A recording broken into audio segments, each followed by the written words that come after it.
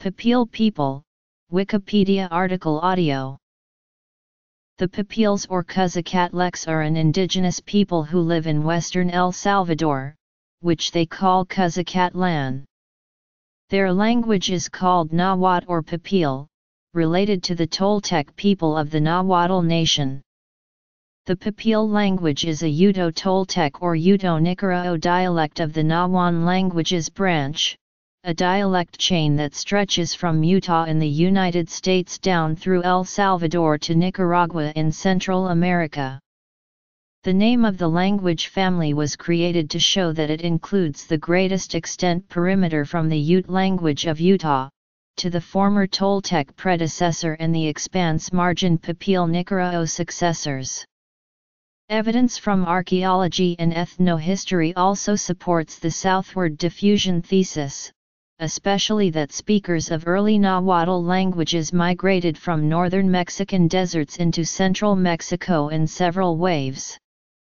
Their mythology, however, is more closely related to the mythology of the Maya peoples, who are their near neighbors, and by oral tradition said to have been adopted by Chorti and Pocomom Mayan people during the Pipil exodus in the 9th century CE, led by Topiltzin Quetzalcoatl.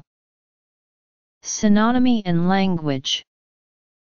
The name Pipil is the most commonly encountered term in the anthropological and linguistic literature.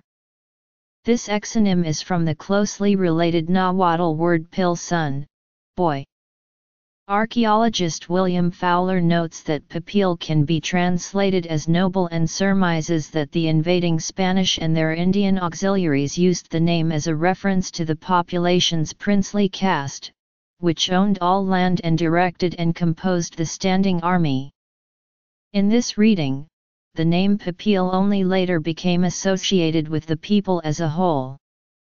Common Salvadoran popular belief, however, is that the term Pipil translates properly as childish and was inspired by the simple form of Nahuatl spoken by the people living at a distance from the core civilization in Mexico.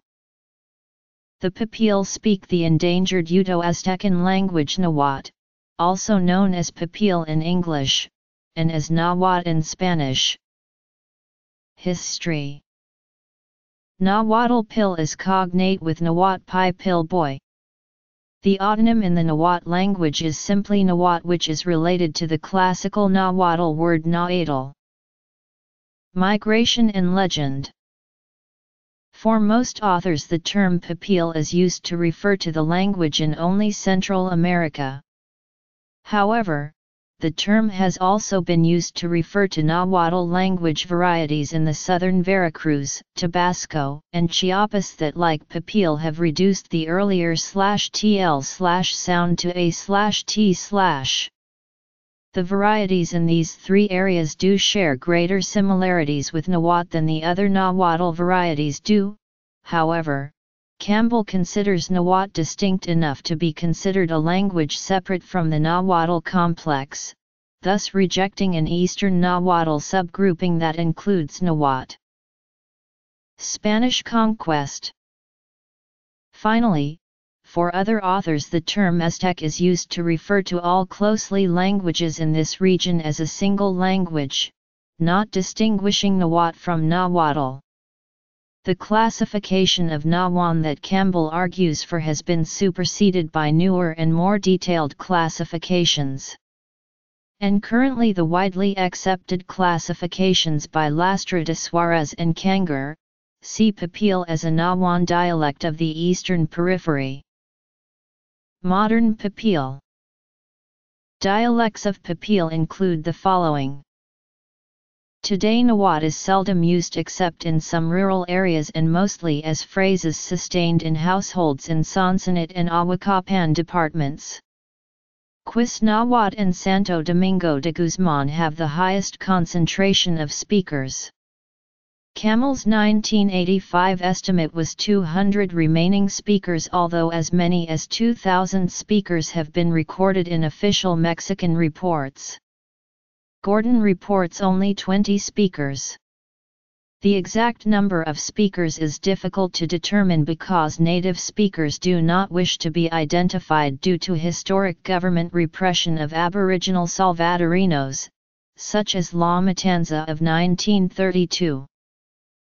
A cohesive group sharing a central Mexican culture migrated to the southern Guatemalan Piedmont during the late Classic. They settled around the town of Santa Lucia Cotzamalguapa, erecting monument for at around the division between the late and terminal Classic. The culture lasted until the Spanish conquest, at which time they still maintained their Nahuatl language, despite being surrounded by Maya. Bibliography. The region was rich in natural resources, particularly cacao, and fruit. The Pipil introduced the cults of Xipe-Totec, Tlaloc, Quetzalcoatl, Huadiatl, Ihecatl, and Tlalquitanatia. Their architecture is death-obsessed, as in their central Mexican homeland, their religion demanded human sacrifice.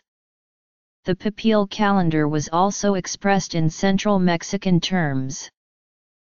A third group, designated as the Isalca Pipil, are believed to have migrated into the region late in the 10th century, occupying lands west of the Lempa River during the 11th century. Legend and archaeological research suggest these migrants were refugees from conflict within the Toltec Empire to the north. The Pipil organized a nation known as Cuscatlan, with at least 2 centralized cities/states that may have been subdivided into smaller principalities. The Pipil were also competent workers in cotton textiles, and developed a wide-ranging trade network for woven goods as well as agricultural products. Their cultivation of cacao, centered in the Isalcas area and involving a vast and sophisticated irrigation system, was especially lucrative, and Pipil trade in cacao reached as far north as Teotihuacan. By the time the Spanish arrived, Pipil and Pocomom Maya settlements were interspersed throughout western El Salvador, from the Lempa River to the border with Guatemala. There were 4 important branches of the Pipil. Although they were primarily an agricultural people, some Pipil urban centers developed into present-day cities, such as Sonsonate and Ahuacapan. The dominant Pipil cities of Cuscatlan and Tecpan Isalca in El Salvador were founded in approximately AD 1050. The ruins of Cihuatán, those in Aguilars, and those close to the Guazapa volcano are considered among the most notable remains of Pipil civilization. Pipil may refer to a branch of the pre-Columbian Toltec civilization, which flourished in central Mexico around the close of the first millennium AD. The Toltec capital, Tula, also known as Tollan and located in the present-day state of Hidalgo, is the most significant archaeological site associated with the Toltec. The apogee of Tula's reach postdates that of the great city of Teotihuacan, which lies further to the southeast and quite close to the modern Mexico City. Tradition, mythology, and archaeology strongly suggest these people arrived in El Salvador around the year AD 1000 as a result of the collapse of the Tala. The Tala, apparently a Toltec subgroup or family line, gained power or influence in the Toltec civilization at the fall of Teotihuacan. This group was ultimately defeated in a bloody civil war over succession to the throne of the Toltec capital Tula. The defeated group had little choice but to leave Mexico and emigrate to Central America. Tula fell a short time later, circa AD 1170, while under the reign of Humac Quetzalcoatl. The faction that lost the war was led by the celebrated hero Topiltzin, son of Mixcoatl. His followers thought he was a reincarnation of the god Quetzalcoatl, and used the name as a title. According to tradition, Topiltzin ce Akatal Quetzalcoatl founded a sanctuary to the god Nuictlan in the region of Gija Lake. Later, he arrived at the now ruined Maya site of Copan in Honduras and subsequently went to the environs of the present Nicaragua, where he established the people known as Nicarao. Uto-Aztec in 5000 BP*, Shoshonin, Sonoran, Aztec in 2000 BP, Pochotec coast of Oaxaca, General Aztec, Western Periphery, Eastern Periphery, Pipil, Sierra de Puebla, Isthmus Mecayapan. In the early 16th century, the Spanish conquistadores ventured into Central America from Mexico, then known as the Spanish colony of New Spain. After subduing the highland Mayan city-states through battle and co-optation, the Spanish sought to extend their dominion to the lower Atlantic region of the Pipils, then dominated by the powerful city-state of Cuscatlan. Pedro de Alvarado, a lieutenant of Hernán Cortés, led the first Spanish invasion in June 1524.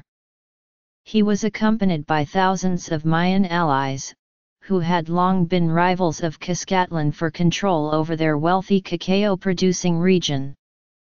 The Pipil armies met the Spanish forces in two major open battles, but were massacred by the Spaniards' superior weaponry and diseases. Legend has it that a Pipil cacique or king named Atlacatal and his son Prince Atonal led the Pipil forces against first contact with the Spanish, most famous battle being Battle of Acajutla. The surviving Pipil forces retreated into the mountains, where they sustained a guerrilla war against the Spanish who had proceeded to occupy the city of Cuscatlan. Unable to defeat this resistance, and with Alvarado nursing a painful leg wound from a Pipil arrow in the first battle with Prince Atonal, the Spanish forces returned after a few months to the Mayan cities in the highlands of Guatemala. Two subsequent Spanish expeditions were required to achieve the complete defeat of Cuscatlan, one in 1525 and another in 1528. After the Spanish victory, the Pipils became vassals of the Spanish crown and were no longer called Pipils by the Spanish but simply Indios or Indians.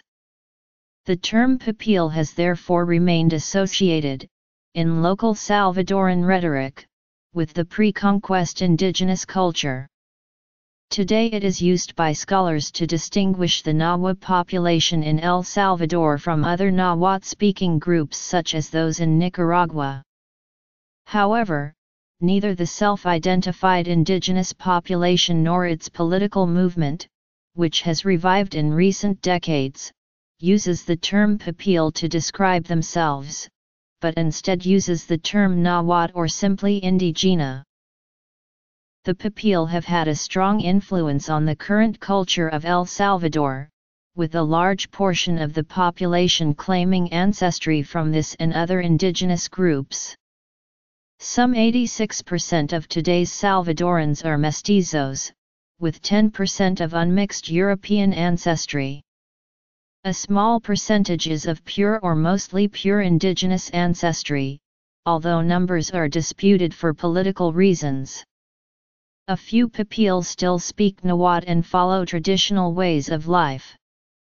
The traditional groups live mainly in the southwestern highlands near the Guatemalan border, but numerous self-identified indigenous populations live in other areas, such as the Nonualcos south of the capital.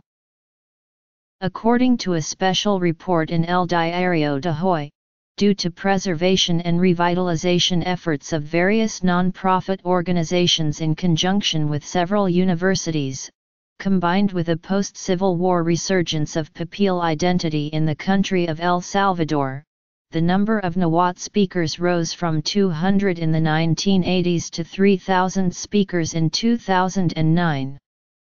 The vast majority are young people, giving the language hope of being pulled from the brink of extinction.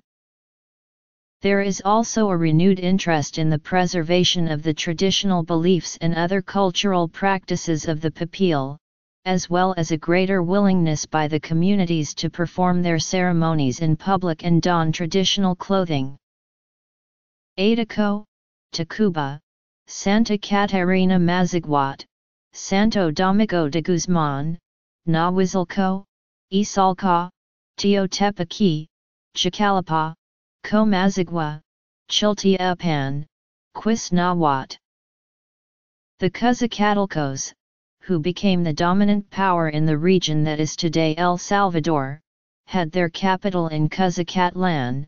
The Isalcas, who were very wealthy due to their great cocoa production, the Nonualcos, of the central region, who were renowned for their love of war, the Mazuahas, who were dedicated to raising the white-tailed deer.